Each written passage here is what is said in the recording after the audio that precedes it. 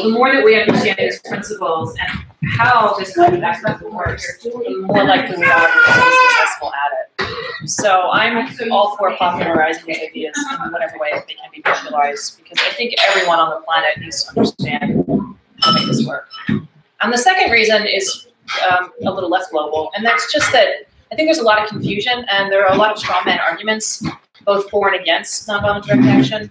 And most of them don't actually engage with what nonviolent direct action is. Most of them are based on understandable emotional reactions to the state of things. So on the one side, you have people who are very attached to actual pacifism, which is very different than nonviolent direct action. And they have their own reasons for that, spiritual reasons, emotional reasons. And I don't even think it's worth arguing on that level. And there's certainly discussions to be had, but you're not going to shift people who have a profound moral attachment to nonviolence, to true pacifism. I mean, I have friends who are Quakers, and that's the center of their lives. You know, that's their north. That's their guiding principle. And nothing that I say or do is going to shift that. And I don't particularly even want to shift it. We need those people too, you know. And so I guess I just don't want DGR to be the kind of smug militants who feel like we have the answers and everybody else is just too naive to understand. And I see that sometimes, and I don't want us to be those people. I would rather that we be thoughtfully engaged, even if we disagree. But that means really understanding what nonviolence is and what it isn't. So it's not pacifism, for instance. And a lot of the pacifists claim it is theirs, and they're wrong, because it's not. It doesn't work by moral persuasion, which is what most pacifists want to believe, and it's not true. It's not true historically, and that's not true in the theory.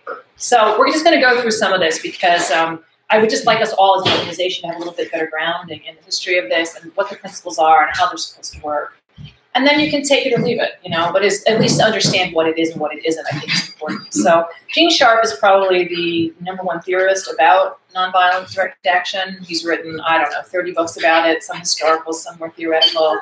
But I would say that in all of human history, he's probably the person who is responsible for more revolutions on this planet than anyone else. And that includes Karl Marx. I think that Gene Sharp has been more important in human history. So, and he's still alive. He lives in Massachusetts. So we're hoping to interview him for our film, but I don't know if we'll get there in time. He's very old. But he runs an institute, and he's got lots of associates too, who he has obviously trained and who do this work with him. So it's not like it's going to die with him. Anyway, so some conflicts do not yield to compromise and can be resolved only through struggle. Conflicts which, in one way or another, involve the fundamental principles of a society, of independence, of self-respect, or people's capacity to determine their own future are such conflicts. For their resolution, regular institutional procedures are rarely available.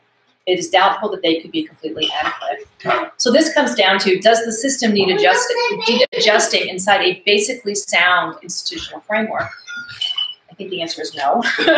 Or does it need more fundamental change? And if you think it needs more fundamental change, if you're not going to do it through compromise, it is going to have to be some kind of a political struggle. And then, subsequent to that, you face these decisions about, well, what kind of strategies best suit the situation. But you have to face the fact that it's going to involve conflict and it's going to involve struggle.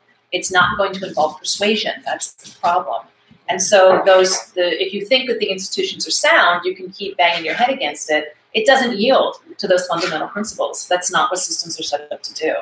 So he's exactly right about this. Well, you've all seen this. You're probably well sick of it by now. But this really does get back to that basic distinction between liberals and radicals, and the idealism versus the materialism. Do you think that power changes because we can convince people, because it's essentially a mental event based on education, or is it a concrete system of power that we're going to have to bring down? And given that we think it is material systems of power, what is the best way then to attack those systems of power? And the people who advocate for nonviolent direct action, they have a plan. They have a set of principles and some strategic ideas about how this can be done. And in my lifetime, I've seen some of those be very successful.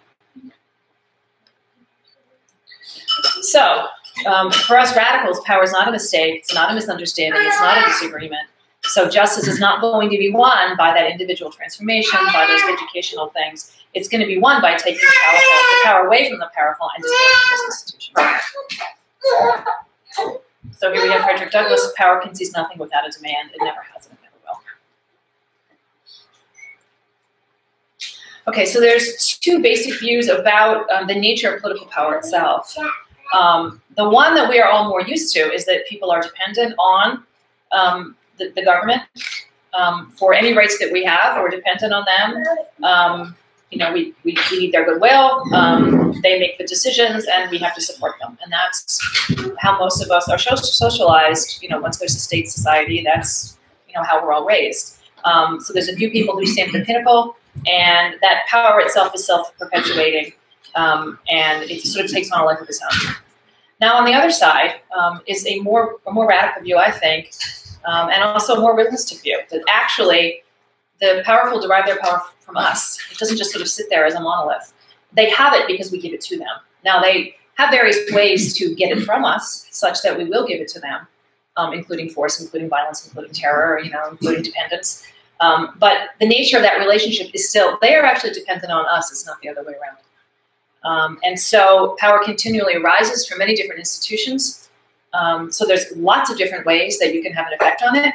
And it's ultimately fragile because it has to be constantly replenished from us, from the powerless, you know, from the citizens, from whoever's at the bottom. We have to consent to let this happen. And this is why I have a real problem with these liberal notions of consent, because consent is not freely given. Consent is generally something that is either ideologically extracted from us or it's extracted by terror and force. And that's the whole point of power, is to get us to consent. So, you know, consent to me is a posture of submission. This is not what we're after in this world. We don't want there to be consent. We want there to be, you know, fully informed people who have actual choices to control the material conditions of their lives, not to make choices within those conditions, but to actually control the conditions such that choice actually means something.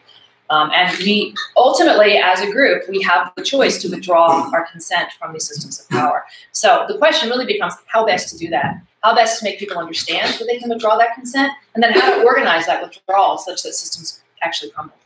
And that's what Gene Sharp's work is all about. So that first is the monolith theory of power. So it possesses this durability. The only thing that controls it is by getting a better set of rulers. So please vote Democrat, because at least the Supreme Court won't be taken over by fascists. That has been true my entire life. Every single election I've always voted in, there's a gun to my head and they say, but the Supreme Court, but Roe v. Wade. That's all you said, you know, and that's the best we can ever do under the monolith theory of power. And ultimately, you can only get rid of that monolith using some kind of destructive violence. Not true, though. The exercise of power depends on all of us consenting to it. By withdrawing that consent, we can destroy the source of the power, because their power is actually us. And so nonviolent action, when understood and used correctly, we destroy the opponent's power by using our own means of nonviolently wielding the power that we actually have. So the question is, why do people obey? Because if we're giving up all this consent, we're giving up this power. Why is that? So first is habit. This is expected of us. I mean, a lot of us are, you know, when you live in an authoritarian culture, you get it from every angle, right? You know, God is an authority. The church is an authority. School is an authority. Your parents are an authority. You know, we learn to have authoritarian personalities, whether we're the dominant or the submissive. It doesn't matter. It's an authoritarian personality. And, you know, it's just, it becomes habitually psychologically to simply obey, to do what you're told. And then if you question it, there are fear of sanctions. And I think he makes a very important point. It's the fear of those sanctions rather than the sanctions themselves that do most of the heavy lifting in this world. Moral obligation. So all of that culture of programming, what Marx would call the ideology, is all about making us feel guilty if we don't obey. Self-interest. Obviously, you get rewarded. You can make money. You can get prestige. You can get status if you can rise up the hierarchy. So people then become attached to their positions, even if they know they're wrong. There's a psychological identification with the ruler, and I would say with the abuser. You know, it's just across the board. That's what happens in hostage situations. So if you see the whole culture as a hostage situation. And Dee Graham wrote this fabulous book called Loving to Survive, and she talks about societal Stockholm syndrome. And that's the position that we're in. We are the abused, and they are the abuser. And so just like in hostage situations, a lot of people bond to their captives. We have bonded to the oppressors. And Malcolm X talks about this a lot. I mean, it's the role of the psychology of the oppressed in what Black people have to overcome to fight white people. And that was, I think, the reason that he's still so beloved, is he could name that so clearly. This identification with the white man has to stop. So all of that, the identification with the powerful, and that's a very huge psychological hurdle that people have to get over, whatever system it is they're fighting. And then the zones of indifference, they don't think about it, they just do it because it's just easier, it's what we're all used to. And then ultimately, absence of self-confidence. We don't realize that we have the power to stop this. And of course, our whole lives we've been trained that this is the right way, the best way, the only way, and you'll get hurt if you don't do it, so we all do it. So I think he's exactly right that this pretty much wraps it up, how it is that they are able to get millions of people. If you pick your system of oppression, they're able to get millions of people to obey with very little force, actually, once this is set in place. So when analyzing human obedience, the psychological factor is decisive. These are psychological states of mind. And this is why I said this is our hardest job as radicals, is to break through that. The rest of it is honestly pretty easy. But when you can get people to face this and to actually accept that there's something they can do about it, to not devolve into a puddle of helplessness, that's the hardest part. And I have this friend of mine who grew up really poor, rural, poor, very, very hard childhood, first person in her college, in her family to ever go to college, and she always says that her first year of college, she basically had a nervous breakdown, and it was because of this, because she suddenly had the tools to analyze capitalism in this case, and the poverty that she had come from, the suffering, and it was very simple. She said, I realized there were poor people and there were rich people, and there was a relationship between the two. And just having that framework, just everything collapses emotionally. It's like, look what I have participated in. Look at the situation my family is in for generations. All of that is there. All the ways that we kept ourselves poor because we're so afraid to make common cause and have a revolution. And so this is it. You have to break through. And it's not a pleasant process, particularly, because you have to face a lot of pain. And so not everybody can do it. That's just the bottom line. Not everybody has the stalwart, the power, the inner strength to do it. And they're not that they're bad people, but I just let people go. If they don't have it, I'm not going to talk. It's not worth it. I know who I'm after, and it's people who do have it. And a lot of people just don't. Either they're too broken, or they just don't have the personality that is going to give them that will. And, when I was in my 20s, I tried really hard to make everybody be that person. And I had to just face it, they aren't. But there's only some people who are going to find that courage to stand against the flow. And that I couldn't make other people do it if they didn't have it. And so it's okay. People can be good people and not necessarily be radical activists. They still take care of their children and they still, feed hungry neighbors and do good things. But they're not going to have a political analysis and they're not going to join a political struggle. And that's okay. They don't have to. They can just do their thing. There was no point in making that kind of conflict if they didn't have it. But there are people out there who will. And our job is to reach them and to help them break through that denial and see that there is hope, that we can do this. So his point is that the basic dichotomy is not between violence and nonviolence. It's really between action and inaction, between people who are willing to do something and people who aren't going to do anything. That's the main distinction. Because once you realize that there's this thing called power and there's this thing called oppression and we're going to have to do something about it, everything else follows from that. But that's the main distinction is, are you going to face that or aren't you? And then are you going to take up that struggle or not? Once you do that, then you have to make decisions about, well, what are we up against? How is it structured? What are the best kinds of strategies that we might try to bring this down? But you've already made the decision to do something. And that is really the hardest. That's the moment when people decide, when they cross that line. And this decision between violence and nonviolence really does come much later, just psychologically. It's just, you first have to decide that you're going to fight. Okay, so some ideas about nonviolence that aren't particularly true. One is that, verbally appealing or begging the powerful for some kind of conciliation. That is not nonviolent direct action. That is something people can try. Sometimes it works, but that's not nonviolent direct action. That is what it is. It's a verbal appeal. It's a conciliatory effort, but that's not actually confronting power. You can try to use them with nonviolent action, but they are not actually nonviolent action. So that those usually consist of either a rational or an emotional appeal. So writing letters to the editor, or going to talk to your congressperson, or making an appointment with the head of Monsanto. People do these kinds of things. I don't find them terribly effective, but usually as a build-up to more radical action, people will get involved in those kinds of liberal reforms, and you're welcome to try them. On occasion, they work. if you get enough letters, you might be able to change something small. You're not going to bring down a whole system doing that. But you might be able to get, Wendy's to stop using caged hen eggs. I mean, and that's worthwhile doing. I'll write that letter, It's not going to stop, massive industrial agriculture, but you might be able to win some small reforms doing those things. Not the same as nonviolent action. Nonviolent action is not verbal. It consists of social, economic, and political activity of special types. So if you go to your employer and you ask for a raise, that's simple verbal persuasion. Please, I deserve a raise. I have another child to support. I've been working here 10 years. You can try all kinds of appeals. Please, it's the right thing to do. You know that. Very different. Getting together with everybody else who works there and having a one-day work stoppage. That is a case of nonviolent action. You have banded together and you have made a threat to power. And you have either done something you weren't supposed to do or not done something that you were supposed to do. So you've withdrawn work from that factory or from that office place for one day. So that is actually building some power. They actually can't run their businesses without us. So you recognize that and you put a stop to it, at least for a day. And so that is a good example of the difference between the two. He said that nonviolent action is so different from these more peaceful responses that many writers have pointed to similarities of nonviolent action to military war. And even if you decide in your own, sort of musings about this, that this is an effective technique and you don't particularly want to use it, it's still worth studying for that reason, because you learn to think strategically. When you look over different cases from history, it's like, that was really great when they tried that, and you can see where they failed in these 3 ways. And you can apply that to any kind of struggle, really.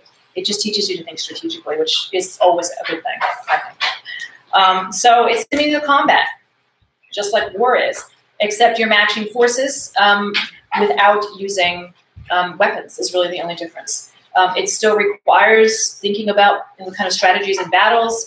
You have to use different tactics, and you have to have soldiers who have that kind of courage and discipline and self-sacrifice.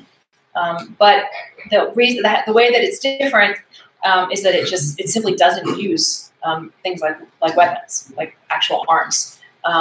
So it's very different than passive submission.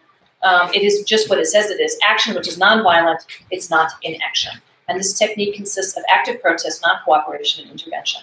So you're either doing something you're not supposed to do, or you're withdrawing support from something that you're supposed to do. And those are sort of the 2 main sort of kinds of nonviolent action. So it can be used to achieve limited objectives, like bringing down segregation, used very successfully throughout the South for this, as we know. They actually called this the Second Civil War. But these were the original 4 guys who kicked that off. It can also be used to destroy whole regimes. So here they are pulling down the Berlin Wall, which some of you are old enough to remember that. It was an amazing day to be alive. So here they are. This was the People's Power Movement in the Philippines, which I'm going to talk about for a few minutes. Very successful use of nonviolent direct action. So Marcos, as probably most of you know, spent almost 20 years in charge of the Philippines. He was a horrible dictator. He pretty much used the country as his personal country club.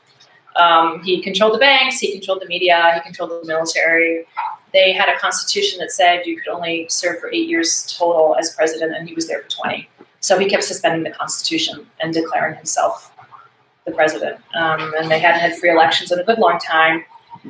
So, there's all kinds of protests against him, and the popular movement starts to build. In 1983, the person in the parliament who was most likely to be able to head a resistance movement against him was Benigno Aquino, and he had been living in exile for a few years because his life was in danger from this man. And he decides to return to the Philippines to actually run for president against him. And he steps off the airplane onto the tarmac in Manila and is shot immediately. He was not there 10 seconds, and they assassinate him. So there's a huge uprising against this. So it's a flashpoint, in the struggle. And Marcos did something incredibly stupid, which was that he banned the televising of his funeral. And what happened instead, people would have stayed home and just watched it on television, and they didn't. They flooded the streets instead. So you've got millions of people now all over the Philippines in the streets, and this goes on for 11 hours, where they're realizing that they've got some power and they've had enough. So there's this huge spontaneous, basically giant demonstration across the whole country in the wake of his funeral. And so this goes on basically 2.5 years. There's this nonviolent resistance movement. His widow, Tori Aquino, decides to run against him instead because she's got the name recognition. And so Marcos is under tremendous pressure to actually have a free election because there hasn't been one. So they go ahead and they have basically a fake election. And everybody knows the thing is completely rigged, and it's marked by violence across the whole country. And Marcos declares himself the winner. And everybody knows it's completely fraudulent. So she says, no, I'm the winner. So now you've got two competing people say, I'm in charge, no, I'm in charge. So she speaks to a crowd of over 1 million people alive, this huge live speech where she has a 7-point plan of nonviolent resistance and how we're going to take power from Marcos. And so, for instance, this complete boycott of all banks that he has and all the media that he controls, and just withdraw your support from all his businesses, which they do. And also there's going to be various kinds of protests, and she encourages everybody to get involved. So they start doing this, and it gets more and more successful. By 1986, there's this amazing day where, in a lot of these struggles around the world, one thing that has to happen is that the military and the police have to switch their loyalty. And that doesn't mean they necessarily join the struggle as an armed body, but they stop obeying orders. And this is always a very crucial moment, okay? And that starts to happen. There's two men who are, one of them is in the army, who's head of part of the army, and the other one is, he's chief of staff. And his name is Fidel Ramos, and the other guy is, his last name is Enriel. And they barricade themselves inside the Defense Ministry headquarters in Manila with some of the other troops who are very sympathetic. And they say point blank, we're not doing this anymore, you can kill us, but we're tired of supporting a dictator. And they hole up inside the barracks. And Marcos basically laughs at them and says, hey, 2 tanks and you're gone, we're just going to blow you to pieces. And what happens at that point is that the Catholic Church is huge in the Philippines, and they had their own radio station, which was called Radio Veritas. And they get on the airwaves and then they tell people what's happening in Manila, and they said, come and defend them. This makes me cry, but the civilians come and protect the military in the face of this. So they surround the barracks. There's thousands of people, and they come out. And I now remember this because I was, a young adult at that point. But it's like whole families of people, full people, children. Oh my God, it's just incredible. They protected the soldiers, and so at that point the military starts to fall because he can't get them to open fire on all these people. And there's these pictures, of course, of the nuns, because it being a Catholic country, when the nuns and the priests stand in front, it's like nobody was going to fire on the nuns and the priests. It just wasn't going to happen. So they lead the way for a lot of this. And eventually the tanks withdraw from the headquarters. And he still keeps saying, oh, I won the election, and he wants to have a big party. And, of course, it's a complete failure. Nobody goes. And he's in the middle of this big bloviating speech about how he's going to, take control again, and he wants there to be martial law, and there's going to be a big curfew. And there's another group of soldiers who have defected, and they take over the state-run television, and they cut him off midstream. So he's like, doing his Marcos thing, and just goes dead, just completely dead. It was absolutely fabulous. So then the same thing happens where Marcos is like, all right, well, we're going to go take back the radio station, the TV station. And again, the call goes out to all the civilians, protect them. So they do the same thing. There's thousands of people in the circle protecting the soldiers from the other soldiers, right? And the same thing happens. They're given the orders to fire and they won't do it. So the tanks withdraw. And by the end of that night, it's just, there's this man who, ruled the Iron Fist for 20 years, and he's just this pathetic dog, basically, begging on the telephone, will somebody take me in because I have to get out of here. And they sneak out the back door of the palace, and the U.S. flies into Guam, and that's the end of it. And Cory Aquino is the president. And I got to say, it was an amazing thing to behold. It was like when apartheid fell, and you're like, how did this actually happen in my lifetime? The problem is that it doesn't end there. And I have a commentary that somebody else wrote about it, which I think, is well taken to heart. While the Philippine Revolution deposed a powerful dictator, it left much of the old centralized power structure unchanged. The U.S. still retained major influence through military aid and bases. The new president, Cory Aquino, was from a wealthy family. The poor was to poor, the rich were still in charge, capitalism emerged stronger than ever. What the story of the Philippine Revolution demonstrates is the power people can have when they withdraw consent. The same dynamics apply no matter what the issue. Had Filipinos decided to go on and struggle for a more equitable distribution of wealth, the abolition of the military, or a decentralized government that was more responsive to their needs, who knows what more amazing things they might achieve. So, to be continued. It's not like this is over. Having won that kind of success, I think people know what they're capable of. So, all power to them. But hopefully they get further, because, like he says, a lot of these powers are still there. It was one big step, but it certainly wasn't the end. So, okay, it can also be used to defend a legitimate government under attack. So, this is Prague. So this is Czechoslovakia. Another example I'm going to talk about for a minute. So it's the 1960s. Czechoslovakia was still part of the Eastern Bloc, so it's a satellite of the Soviet Union. And in 1966, there's some fairly radical reformers who come to power up through the Communist Party there, and they decide they want to do some reforms. And so there's definitely a culture of resistance, because a lot of this is led by the writers and the intellectuals, and what they really want is freedom of speech, so it's a huge demand. They want freedom to travel outside of the country, another big demand. And then they want to do all these economic reforms because it's just not working. This kind of state socialism thing was just a complete disaster. So they want all these kinds of freedoms. And they elect, there's two people in particular that get elected. I don't know how to pronounce the one guy's name, and I'm really sorry. Svoboda, maybe? And then the other guy's name was Dubček. And they're the head of the Communist Party, and they start to do this. They start to institute these reforms. And of course, the Kremlin goes nuts. We can't do this. And so there's all this euphoria because they're going to have these reforms, and it's called Prague Spring. But what happens, of course, is that the Soviet Union is very disturbed that their control is slipping away. So there's all these negotiations back and forth about, well, maybe you could take it a little slower. Well, all right, we'll go a little slower, but we're still going to have this. We're not backing down. And so they feel like everybody feels like the negotiations have gone well. In the middle of the night on August 20th in 1968.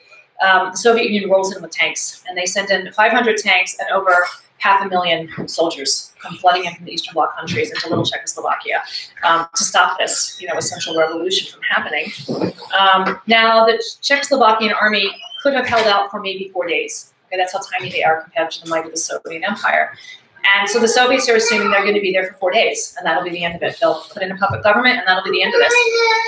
But the Czechoslovakians do something interesting. They tell their army to stand down. I said, we're never going to win. There's no point. This is going to be a mass slaughter. Don't even bother. We're going to try something else.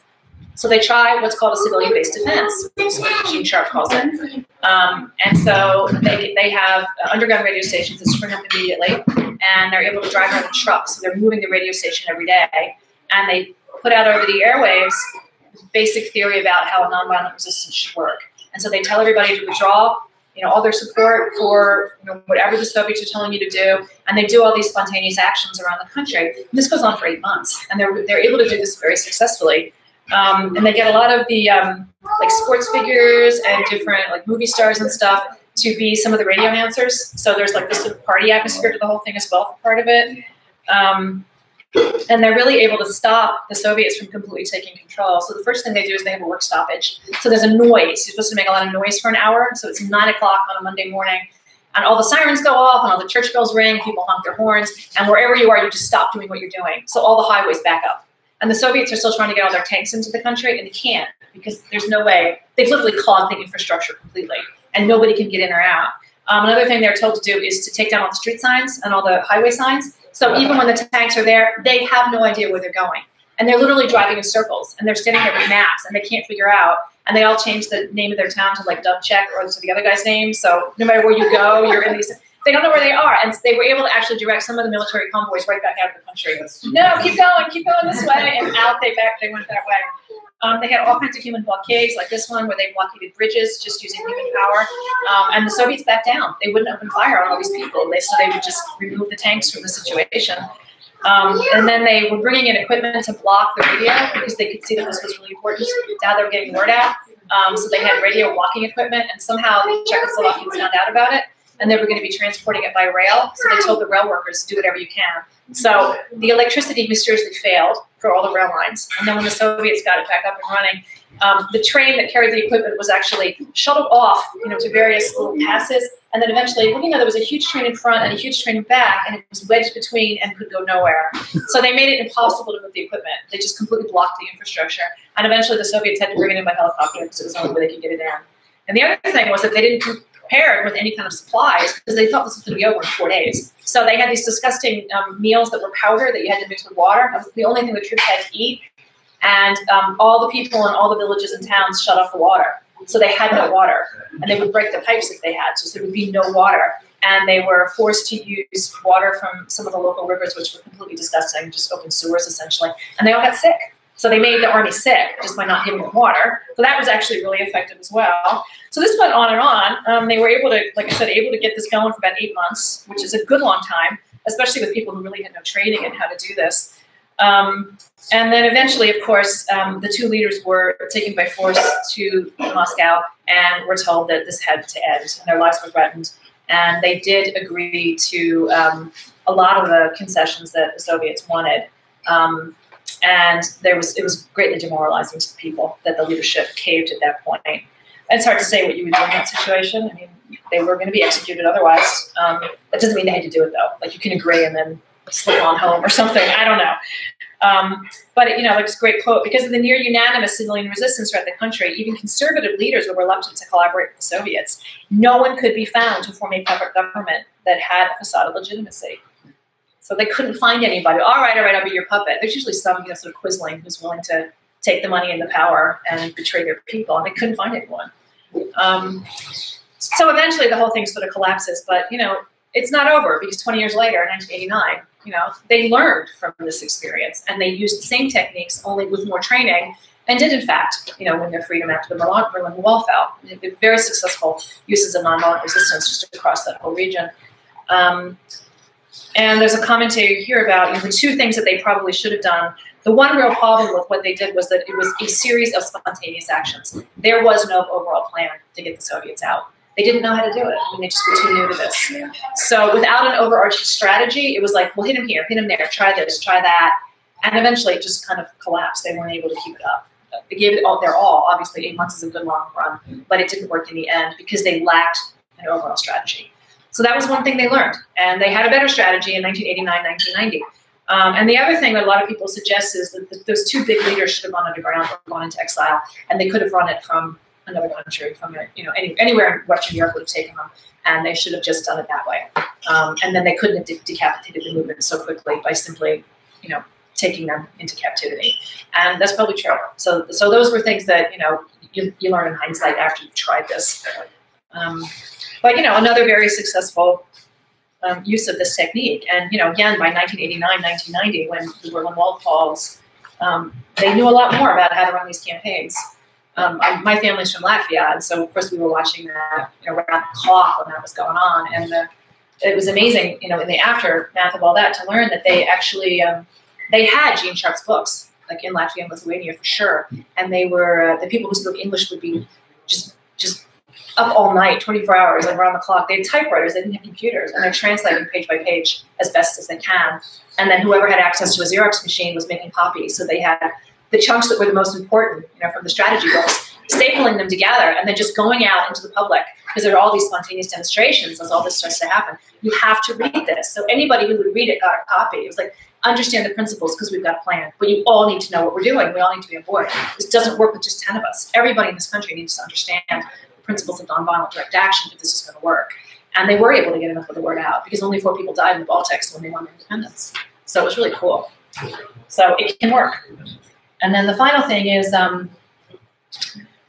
okay, so this, it actually impinges upon the opponent's power more directly than violence does. And the reason that's true is because their power comes from us. And that's the real insight to why this technique works. When we withdraw that power, and we have to do that politically, this is not an emotional state, right? That's where a lot of the left has gone, that's the problem.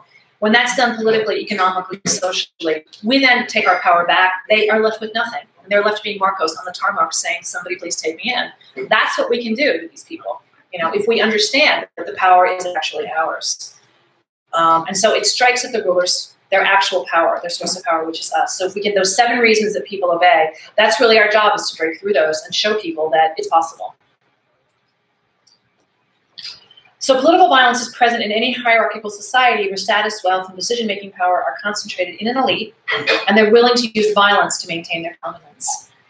So it's expressed directly through these terrible things that happen, but it's most importantly, it works through the threat of that. It works through the fear of that. And that's where we have to help people find the courage to overcome that fear, because it's a very real fear.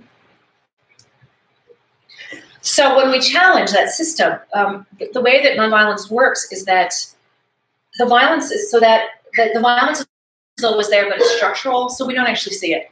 It's woven into the economy. It's woven into law. It's woven into the court system, into the education system. It's there every day. These systems surround us. but we don't see the violence because they don't have to, right? They're not surrounding us with guns 24/7. They don't have to. But when you stand up to power, right, when you present some kind of challenge, it makes the basic nature of the system visible, finally. It makes the violence visible. So it takes structural violence and it makes it visible. And that's how the technique works, ultimately. And what you're seeing here is pictures from the Children's Crusade in Birmingham, Alabama. When they ran out of adults who were willing to do civil disobedience, they asked the children to come out, and they did. And these pictures electrified the world. When these 12-year-olds could stand up to fire hoses and police dogs. But that's exactly what happened. It made the structural violence, which is usually invisible to most of us, even though we live under it every day, it's invisible. It makes it visible. You can't not see this for what it is. So it strips the sanctity from the law, and it compels the application of sanctions. And so it converts just general domination to naked force. It converts it to machine guns and fire hoses and police dogs. And then everyone has to see, yes, this is the system that we're up against. So all that violence on which it ultimately depends is finally revealed. It's naked, before the eye. Everyone has to see what's going on. And we don't create that violence when we fight back. We simply reveal that it's there. So he calls it political jujitsu because you're forcing them to react and to show the violence. We alienate the regime from its supporters who could possibly support turning fire hoses on children, right? So there's this huge upswell around the world when those pictures went public from Birmingham. I mean, the world's just electrified by just horrible stuff. It promotes much greater solidarity within the support group because now you've got the bonding, that you've been through this together. It arouses the opinion of the world against the regime, so you'll have other governments, other activist groups around the world giving you support. How do we help? What do you need? Economic sanctions, all kinds of stuff can happen. And it ultimately demonstrates that you can't compel submission across the board, that some people are going to fight back. And that helps break through that obedience, those 7 ways that people will obey. It shows that it doesn't have to be that way and that people can find their courage. So this point is crucial. You have to agree to nonviolent discipline for it to work. The problem is if the powers that be react, which you're trying to provoke a violent reaction. When they respond with violence, the problem is if you come back with more violence, it now looks like a riot in the street. It's no longer clear. That stark naked, yes, they are now using violence. That is now very visible to us. It's no longer obvious to the world what's going on. What they see is a riot. And so this technique stops working. And this is the problem with concepts like diversity of tactics. If you are trying to build a nonviolent resistance movement, but you've got people in your group who are going to do things like burn cars and light dumpsters on fire and get into constant battles with the police in the streets, it's not going to be as obvious to the outside world, to other people who should be your comrades, what's actually going on. When you can make that incredibly obvious and just absolutely naked power, that's when you're going to get the most support from the other people. The people that you need to join, whether other governments, other organizations who can apply sanctions, or other people on the ground who need to join. You need to join to build the movement. It doesn't work to mix it up. You've got to pick one or the other, essentially, in your struggle. So these are the women in Liberia who the Civil War was absolutely wrecking the place, and they put an end to it by doing this. And there's a great movie about what they did. It's called Pray the Devil Back to Hell, which documents how they were able to use nonviolence very effectively to stop men from killing everybody. Some of the statistics from Liberia are pretty gruesome. 80% of the population's been raped. That's everybody, men, women, and children have been raped. Like, you're talking about just massive levels of trauma, and they just had enough. So they just using they had nothing but their own bodies. I mean, there's not a single weapon. And they were able to not just bring down the government, but to just stop this ghastly civil war that was never going to end. And this was how they did it, was by using this nonviolent discipline. This is a very hard point for people to get to, but it is crucial for nonviolence to work. So if this isn't something that you want to do, that's fine. DGR certainly has other strategies that we believe in. But if you're going to be part of building those above ground populist movements, they really do need to be nonviolent in their strategy if you're going to build a mass movement. If you want to build something else, that's fine, and we can talk about whether that's effective or not, because sometimes it is, as we all know. But if this is the kind of movement you're going to build, then you have to stick to nonviolent discipline. Otherwise, the technique doesn't work. So it doesn't work because it's moral or because it's spiritually superior. And this is where you get into the fights with the pacifists. That's not the reason that it works. That might be the reason some people are attracted to it. And again, I don't think it's worth trying to convince people otherwise. If this is their calling, you're not going to change that. And this is some people's calling. You know, they really are called to a more pacifist approach to life, and approach to the cosmos, and approach to their own relationships. This is just it's just who they are, and it's the kind of world they want. And I understand they're wanting to be that world now. And it's not worth it to me to get into real debates with them. I just let it go. It's fine. But that's not why this works. And that's the point of disagreement that I am willing to have, because this doesn't work by moral persuasion. It exposes violence. It demystifies the power. It makes that brutally obvious. It breaks through the psychology of the oppressed and the reasons that people obey. And ultimately, it's about withdrawing the support, which is the only power that they have, is our consent, and it withdraws that. And these are the three reasons that this technique works. Okay, so it's not about persuasion, and it's not about epiphany, and it's nothing spiritual. It's very, very practical. This is how it works. And these are my questions for DGR. I mean, this is one of the most elegant political techniques that I've ever seen in my lifetime. It's been wielded very effectively across the world. I mean, I hear bizarre things from people on the internet. It doesn't work. What are you talking about? They've brought down so many regimes in my lifetime using this. Of course it works. The question is it going to work in the struggle that we're in? Do we have enough people? Because it takes massive numbers of people. And do we have enough time? I mean, from generation to generation, people had to learn how to do this. You know, they did some things in 1969, some of it worked, some of it didn't. By 1989, they figured out some more, and all right, the Soviet Union collapsed and they got away. But that's 20 years. Do we have 20 years? And do we have massive numbers of people? And my problem is I answer no to both of these, which is why I wrote a book called Deep Green Resistance, because I don't see it. And with all my heart, I wish that we could do it the other way, because of the elegance of that technique and the fact that you can do it without killing anyone. That appeals to me at a very, very deep level. I'm not someone who can be blasé about considering the loss of life. That hurts people. And it's with a great moral weariness that I had come to this position. But what have we got? 2 years, 5 years, maybe 10 years? I don't know. Not enough time for what we need. This is massive. So, all right, fallback plan for me is let's go for the infrastructure, because that'll do it. And it may create a lot of chaos in the meantime, but that's a strategy that I can see. ABC, we got it. 500 people, I think, we can do it, at least in the United States. So that's how I answered those questions for myself. I don't expect these answers to be easy for anyone, and I don't want them to be easy. To me, these are very, very morally complex issues, because we are talking about great harm to humans, potentially. We're talking about the death of the planet, on the other hand, and we're also talking about the trauma to our own psyches and our own souls, really. And I don't expect people to take that up easily. I'm willing to do that. It's like, I don't care at this point for my own self. Whatever, bad karma, give it to me, I'll take it. It's fine. I will purify it. Like, whatever, I don't care. But I don't want people to come to this easily. If you're going to come to this easily, I don't want you to do it. You're not the right person. This needs to be something that is very slow and painful of a resolution, because it's dead serious. So I don't want us to answer these questions. These are not facile in any way. These shouldn't be easy. And I know the internet does not facilitate deep, long, profound conversations. And I know that makes it hard as well, because a lot of this happens on Facebook and whatnot. But I just don't want us to be the people that take these questions for granted, because they're not easy questions. So that's my presentation. I highly recommend Gene Sharp's work. And that should just be like one of those ground zero things we all read in DGR.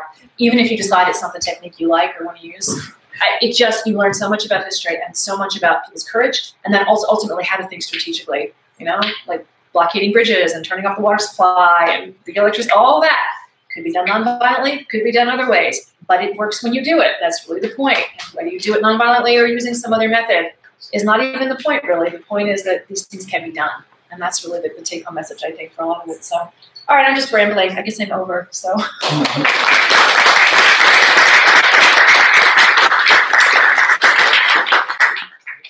we've got a bit of a break. It's a little before 11 now. At 11:15, the group is going to be split. Sam has graciously volunteered to lead a Warrior Sisters training, and so the women are going to convene around her and decide what they're going to be. The men are going to be having a male ally discussion, and that's going to be in the apartment. So at 11:15, all the men over there. Fair enough? right, we got about 15 minutes. Thanks, everyone. Do we want to do questions? We can. If there's a moment for one or two, or discussion, really. It's not like I got great It's answers. actually only 10:45, so we have a Maybe 5 minutes, couple discussion points. What you got, Fred? So Lierre, what would you start with? He has a 3-part series. It's called The Politics of Nonviolent Direct Action. And there's 3 parts, 3 big volumes. But they go really fast. It's like reading a novel, I think. That's where I would start. But any of his stuff is great. There's a movie made about, a couple of movies actually about his work, but the really big one's called How to Start a Revolution. And it sort of goes through just the basic stuff, how this works, why this works, when it works, and then people who've tried it and their successes or not. It's a good movie. How do you invest in that? I don't. It's really hard. First of all, a lot of it seems like such a gray area that people are going to draw those lines in really different places. And, when you do a lot of nonviolent, the direct action trainings, they do that stuff where they line you up across the room. Do you think this is violence or not? And then you sort of put yourself where you think, from nonviolent to completely violent, where do you think this particular action falls? And the spectrum of opinions is usually really big. I mean, even things like having a checking account, do you think that's violence? And it's like, well, actually, yeah, I get that I'm giving my money to a bank. It's global capitalism. So on one level, it's like, well, we have to have respect for the fact that we're working together and this is going to be some kind of coalition effort. It was my struggle. I don't think blockading a road is anything that's violent. That is one of the basic tactics of nonviolent resistance, is you blockade things with your body. Boulders are fine. You're not hurting anyone by using boulders or by using cars or trucks. That's tried and true across the world. I mean, that's one thing that people do all the time. They'll pull, if you can get the truckers on your side, like in France they do this all the time, they have to slow down on the highways. Like all the truckers line up and they'll go 10 miles an hour. It's like they just completely blockade the roads. And I don't say that's violent. So to tell the story the way that they want to tell it. And it's hard because the media is not our friend. Right. I always tell people, we're going to be talking to the media. It's like, this is just one step down from talking to cops. And I'm not kidding about that. They're psychopaths, a lot of them. Or they have such a completely different worldview that they might as well be psychopaths to me. They're really out for a story. They don't have any more bearing about whether that's good, bad, or indifferent. They just want a certain story. That's what I came to realize about most reporters. There are some wonderful reporters out there. I don't mean to say that people like Darchmount don't exist. They do, and they're in it for the right reasons. But a lot of these just mainstream people, it's like they're evil clowns. All they want is a story. And they'll get you to say whatever and then use it to tell their story. It's like, but that's not what I said. That certainly isn't what I meant. You have to be so careful. And that's what I mean. It's like talking to the cops. These people are not your friends. And it's so hard to get control of the narrative. And how do you make that? Your actions have to speak louder. That's certainly for sure. So, okay. This is particularly. So I totally agree with what you were saying. That really struck home for me about the diversity of tactics messing up the message, and I feel like we've seen that a lot with kind of like modern day environmental protests, where like some people are turning over garbage cans and other people are like no, and then there's like the big fight between them, like the black bloc, and then it's a total mess. But I really wonder, for our sake, if there can be strategic industrial sabotage happening within an underground simultaneously while an above ground movement is practicing strictly nonviolent direct action, and if those two things could actually complement each other and not just be one or the other. And I see that could complicate the message, especially if they're fighting for the same cause. But I wonder what you think about that. If it's strategic and intelligent targeted actions happening on the one hand, and then a response to government repression happening from the public in a nonviolent way. That's the line that we're trying to walk, isn't it? Yeah. Because who knows how it's going to end. Yeah. I think it has to be tried at this point, because I don't see any other options. Yeah. So I'm going to say, let's try it. And if it messes it up, oh well. Hopefully that group is separate enough from the above ground groups that, if the above ground groups just want to dissociate themselves completely from saboteurs, all right, that's the price we paid. I don't actually care. I know that Men was loved by the local community. Yeah. A lot of those groups aren't. They're just armed, bandits essentially. They're pretty awful. But Men was not. They were protected. They were taken in. They were hid, fed, all of that, taken care of by the local people. So it can be done. Just most of what happened in Nigeria was nonviolent. I mean, they were officially led by women who were just massive nonviolent protests to help shut down Shell and whatnot. So they did work in tandem. Yeah. So I think it can be done. but it's a tricky line. Yeah. And we're gonna have to walk it. I don't think that we've got a choice. If somebody is serious about saving this planet, it's just gotta happen. But I wish that it didn't, because it does muddies it, there's no question. It does not make the structural violence obvious anymore. Now we're on a totally different kind of strategy. It doesn't work with the first one. You know, so oh well. Yeah. You know. Cool. Oh, Carson. Oh, what was I going to say? I just wanted to, when I was working on the Resistance Rewritten presentation at Phil 2 years ago, one of the thoughts I had was that, like, it's really, there's a lot of really great lessons we can learn from these historical struggles, and like all the principles of nonviolence hold true, but I do think that because nonviolence works in such a very specific way, it doesn't really change or evolve, whereas the state's response to nonviolence is constantly changing and evolving and getting better and better and more nuanced, and like the example, you know, like it worked really, like that image of children getting hit with fire hoses, or just, you know, or like in the civil rights movement or the Indian independence movement, you know, you had these police goons with these sticks and they beat people and there was blood in the streets and it was so visceral, and you know, any feeling person, you know, knows what it's like to, has empathy for someone getting hit with a baton. But what do they use now? They use shotgun beanbag rounds, they use tasers, they use gas, you know. It's not relatable. There's not that immediate empathetic response. It's like the state's response to nonviolence is mechanized. It's so abstract, and the ways that nonviolence, the techniques the state has for dealing with nonviolence, make a lot of these principles of nonviolence, like dissociating people's loyalty to the state and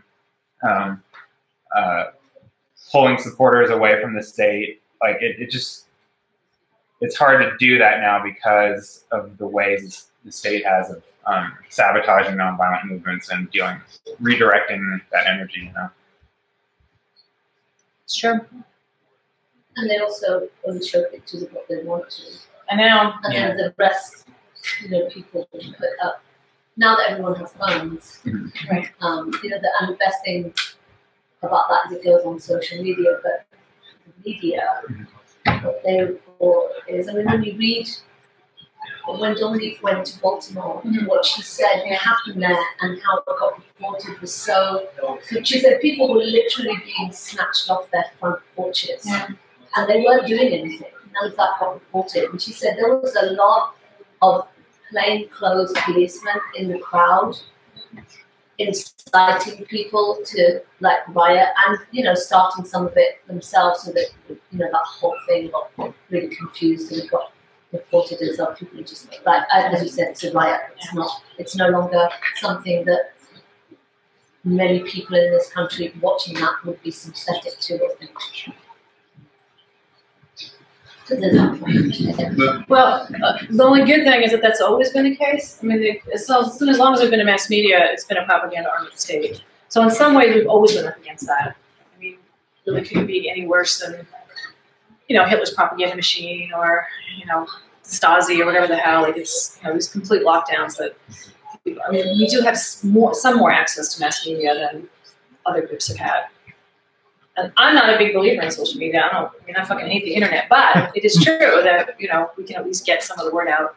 They can't stop it if we can get the images to them. So there's that as well. But I hear what you're saying. And I mean, their psychological control of using the media is, I mean, it gets better and better. You know, capitalism just does that. It gets better and better, you know, what it does. So, I mean, they have ways to market to people who don't buy things. Like, that's literally a group of people they market to. That's me, you know. Like, so how are you making me buy things? You know, that's what they do. They're really good at it. So, yeah, no, it's tough. I was thinking about Sam, thinking about like how they work together, and I was thinking about like the civil rights movement with like Robert F. Williams and the Deacons of Defense, who were like integrating swimming pools by coming with gangs of armed men and saying like, we will shoot police who try and take us from this pool. Like, there have been those militant sides, and I think the big thing was just trying to make sure and it might not be possible, make sure that the peaceful people don't condemn the people who are in their very separate way being radical. Like, because a lot of those nonviolent civil rights people would not condemn the beacons of defense, and I think that's what helps. You know, if Bill McKibben or whatever sees a sabotage and says, "Oh, this isn't the right way," like that's the danger, I think, because that's when it really like can turn people against each other. It'd be really interesting to know what Bill McKibben would do. Yeah. Very curious. WWBN. Yeah, right. And I think also like there's that great quote by Martin Luther King Jr. where he's like, "I'm not going to condemn the riots without condemning the social system that makes it," whatever. Like that's another thing. Like even when we're like, "Hey guys, don't burn top parts up," like we should still keep the focus on the fact that the system drives people to do that, even if we're like, it's not a good idea. But well, he says we've got no right. If anyone wants to do that, and that's what they feel. They think, you know, that it's up to them. You know, it's yeah, like indigenous people. You know, if they, you know, will Hawaii, if that's how they want to do their struggle, I think I support that. But we need to move away from like a right space, like what you have the right to do, I think, towards like what's strategic. Because like, yeah, the right to burn down any building you want, probably. But maybe not. That's not true. We haven't got the numbers, so you know that's why I'm in DGR and on the street writing. So